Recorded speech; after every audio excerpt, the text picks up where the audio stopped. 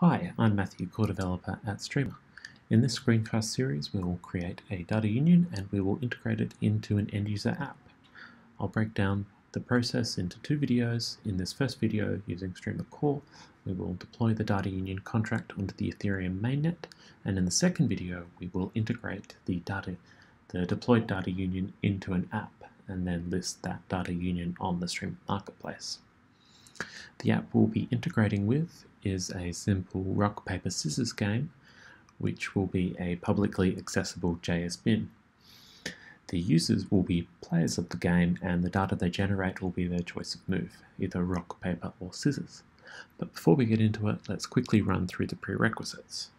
As you can see, I am already logged into the core app at streamr.network, and so to follow along you will need a Streamr account that is connected to an Ethereum account that has some ETH in it for the transactions that we'll be making.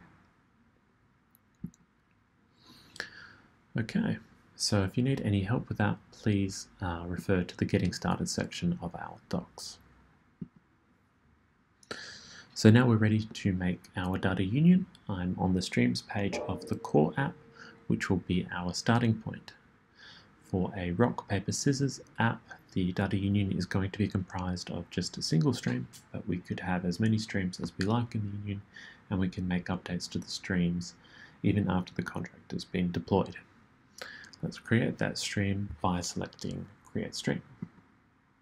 And let's call this stream Player Moves.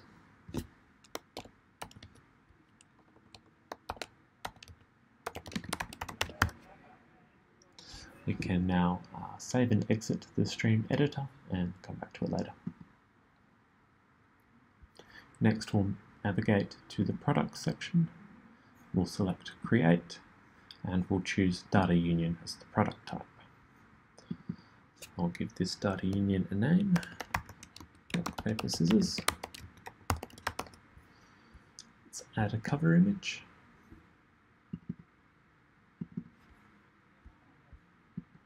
Select Apply. Let's give it a quick description, something like this. Let's select the stream that we just created, Player Moves.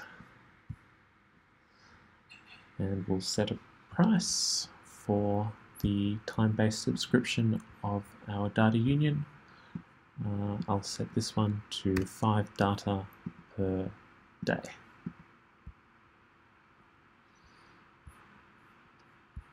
Okay, I'll choose, let's say, the sports category.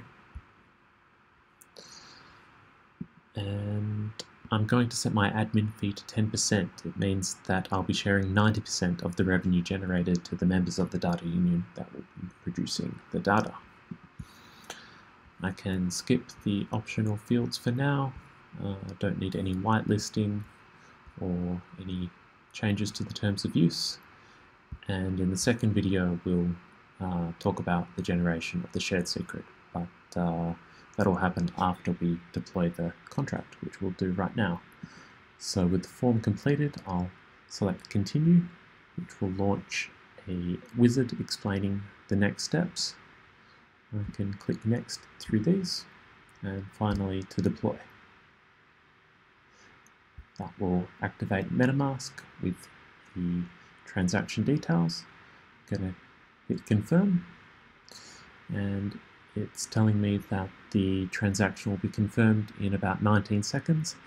So let's close off this video now with the data union deploying, and in the second video we will have a deployed data union and we're going to integrate it into our app.